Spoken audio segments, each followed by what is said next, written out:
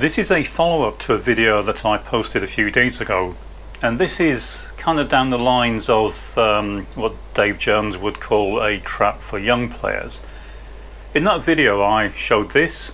It was a engine stop relay that I'd rebuilt and repaired for a diesel mower, and in that video I explained what I was doing. I went through the circuit that I designed for this, and that is this.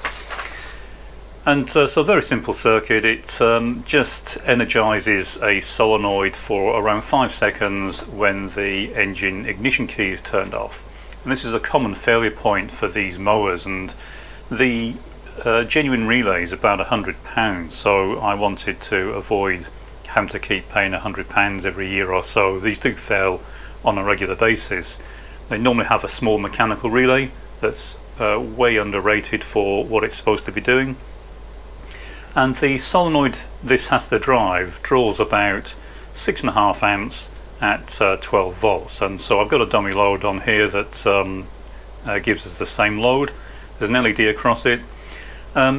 So I demonstrated the circuit for this in the previous video, and I went and plugged it into the mower after that to test it. And first time it worked perfectly, no problems at all. Turned the engine off, but then I could smell something getting very hot, and it turned out that the FET was cooking itself, and so naturally I unplugged it. The FET had failed, it had gone short, and that was kind of strange. And this is definitely, as I said, as Dave Jones would say, a trap for young players.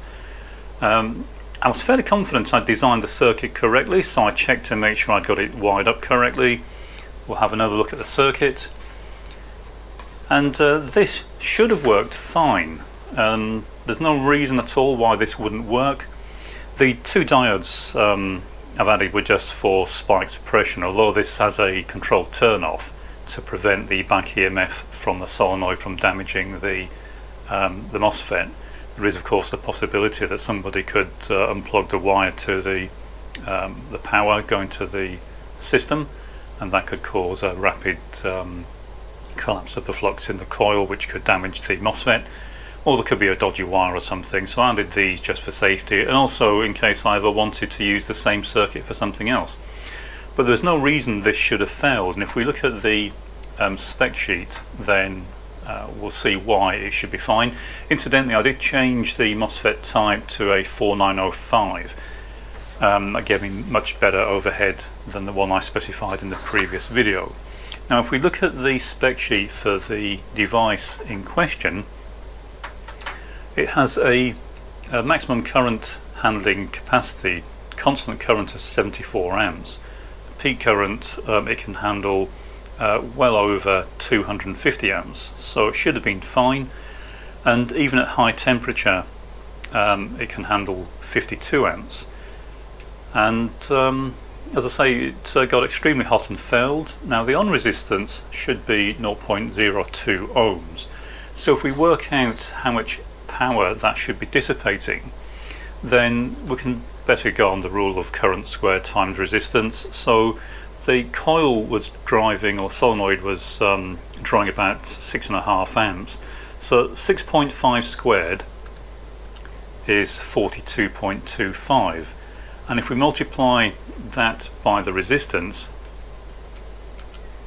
we should get about 0.845 watts. And looking at the spec sheet further for this, I won't go through the entire spec sheet, but the next important figure on this page is the one at the bottom, and it gives us the junction to ambient temperature rise per watt, and it's saying 62 degrees. So if we plug that value in, so multiply 62 by the value we have here, the temperature rise should have been about 52 degrees centigrade. That is without any heat sinking whatsoever. Now as it turned out, what I'd actually done, you can kind of see I've written on the diagram here 20 degrees per watt, so I did put a small metal plate of the right size to give me approximately 20 degrees centigrade per watt. And so if we plug that value in, Then we start off with our 0.845 watts, multiply that by 20, and that should give us about 17 degrees centigrade rise in temperature. It's only on for a few seconds, so it wouldn't be quite as high as that because there would be some thermal mass, but assuming that it's on indefinitely, that's kind of what it would go up to. Okay, so there's no reason this should have failed, so this is definitely one of these things that if you're not experienced in electronics, you might well start thinking you've done something wrong with the design. And but I knew that wasn't the case, so I was fairly confident that this should have worked fine, and it just isn't. So what I've done is gone back. I came back to the lab, replaced the device, and I put a scope across. I was actually using the board, but I've got the same setup now on the bench. Got it clipped to a heatsink. You'll see why in a few seconds. And I've got this connected to the lab supply. The lamp supply is set to give 6.5 amps at 12 volts. It's going through the MOSFET to drive the dummy load, which has got the same DC resistance as the solenoid that we were trying to drive. And I've got this set up in exactly the same way that we have here. The only difference is instead of it being driven through a transistor, this is just floating, so we can pull it high or low. And the transistor does a fairly good job of this. It's not a case of it being underdriven. I was getting exactly the same results with this setup, and you'll see the issue in a few seconds. So I'll power this up. While I'm doing this, we'll use the thermal camera to look at the temperature of the device that we're currently testing, and we'll see how it varies. Now there is a pointer on the screen of this thermal camera, but it's not really lined up at this close range. There's only a few inches between the camera you're looking through and the bench, so I've got to put the thermal camera way too close, and it means that the designator on its screen is not really pointing in the right place. So I will move the camera to the hottest spot, but just bear in mind that's not where the center point designator is on the thermal image camera, but it will be the temperature of the device. Okay, so I'll turn the bench supply on, make sure that we are turned fully off, and so we're now drawing zero current. And if we look at the device, there was a bit of a current draw when I first turned it on because the gate is floating, so it turned on slightly. But even so, it's only gone up to about 22 degrees centigrade. If I now turn this on fully, the temperature rise should be fairly minimal and quite slow, but if we watch the temperature rise, I'll try and get the camera in approximately the right place. I'll now turn this on. You can see that immediately the temperature starts to skyrocket, and if I try and get the camera in the right place, even though it's on a heatsink, we're already up to nearly 50 degrees centigrade. Turn it back on.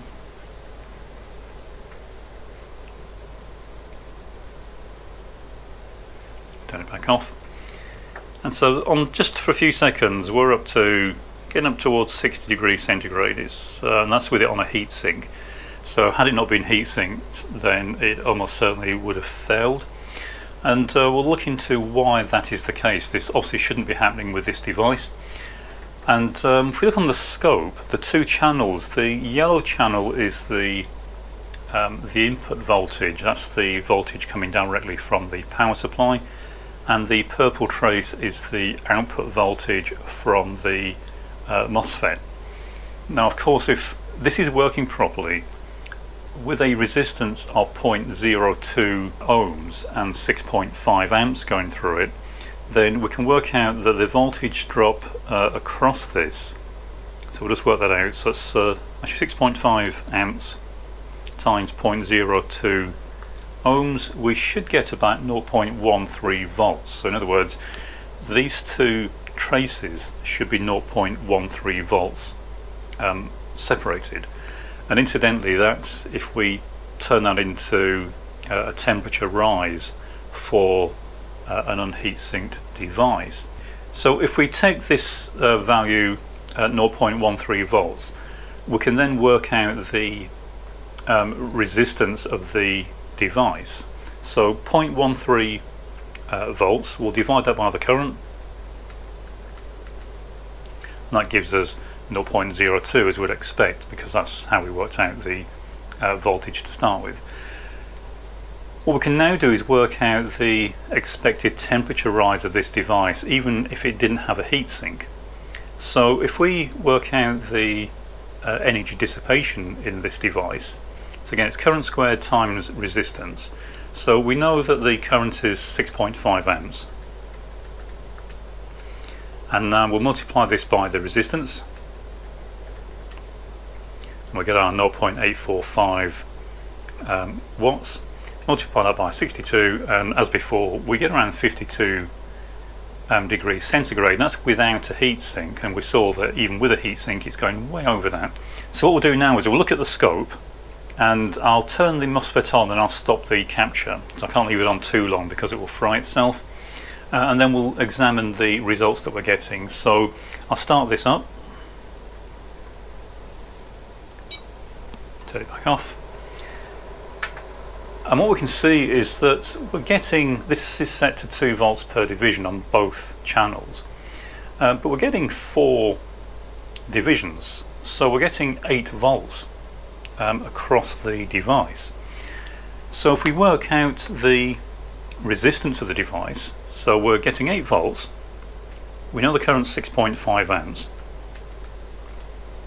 so the resistance is 1.23 ohms. And if we now work out the dissipation that we would get without a heatsink, so we now know the resistance, so it's current squared times resistance. Current squared is about 42, so we'll multiply this value by 42. So that's our dissipation, 52 watts nearly. So our dissipation is almost 52 watts.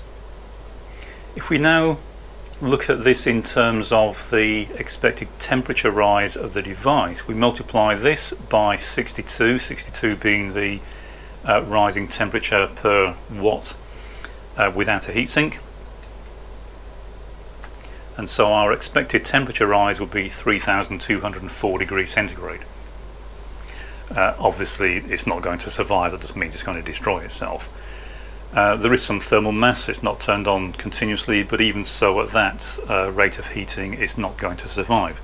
The real question is, why are we getting such a huge voltage drop across a device that has a specification of 0.02 ohms? Now, to achieve the 0.02 ohms we have to drive this in a certain way, and we need a minimum of minus 10 volts on the gate relative to the source. And we do have that, we have about 11.5 volts, so there's absolutely no reason why it shouldn't be turned fully on, and in fact with this setup we're getting the full 12 volts because it's not being driven through a transistor.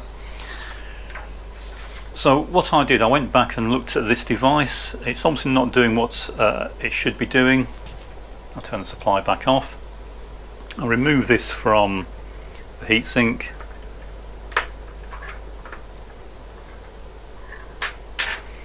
And I bought this in a batch. Okay, so these are the devices in question. I got these off a seller on eBay, and these are all from the same order, they're from the same batch. And as you can see, they look very different, and in fact some already seem to have legs that have been trimmed off. I didn't do this, this is how they were delivered. But if we look at these under a microscope, you can see that they do look significantly different. The one on the left is the one that we were just testing, and you can see it looks very different to the one on the right. Okay, so we'll go back and we'll test one of the other types. So we've got 2 distinct appearances here. So we'll test one of the other ones. It's got exactly the same part number on it. It's an IRF 4905. So we'll clip this onto the heatsink, connect it up in exactly the same way as we had the other one connected.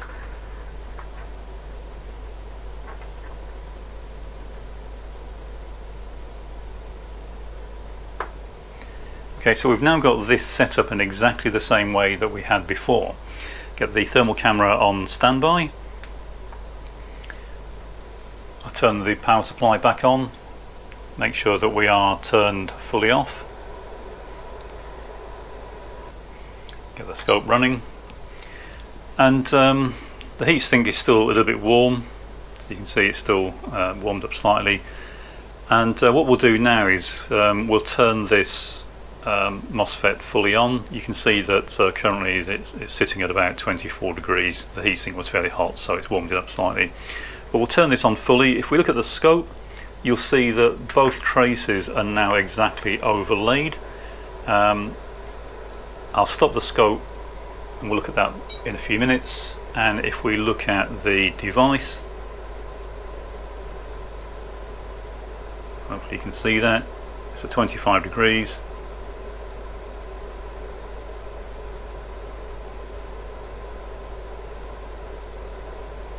And it's not really warming up, it's doing what we'd expect it to. It's actually cooling down slightly, if anything. So it's sitting around 25 degrees. That's at 6.5 amps. I'll turn this off now because the dummy load is starting to smoke. So you can see that despite a huge load going through this and really upsetting our little dummy load here, this was not getting warm at all. On top of this, if we were to zoom in, I've done quite a lot of testing on this already, we are getting about the 0.12, 0.13 volts across the device. So it appears that what we have here is a case of an eBay seller either knowingly or unwittingly selling counterfeit MOSFETs. They are MOSFETs, they behave like a MOSFET, but they have a very high on resistance. In fact, the on resistance is about 10 times higher than it should be. So as I say, a trap there for anyone starting out just because a circuit doesn't work the way you'd expect it to. Don't assume that you've done something wrong. Always check that the devices that you've got actually work the way they should. There's an awful lot of this going on at the moment.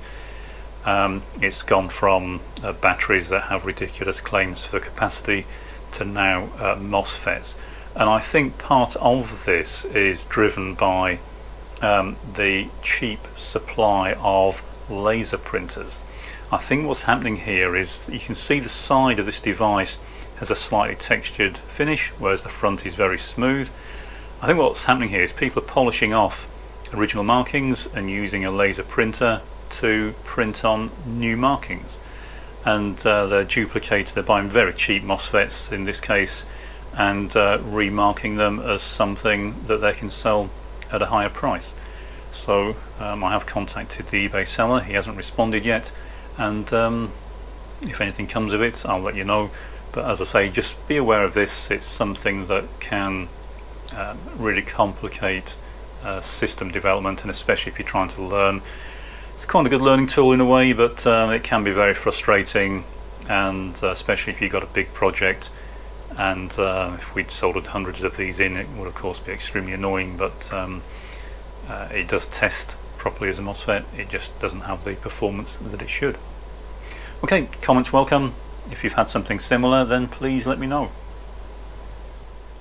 Almost forgot to say, with the proper part fitted and this plugged into the mower, it works perfectly, doesn't get warm, and does exactly what it's supposed to. So it was a good solution in the end for the original problem.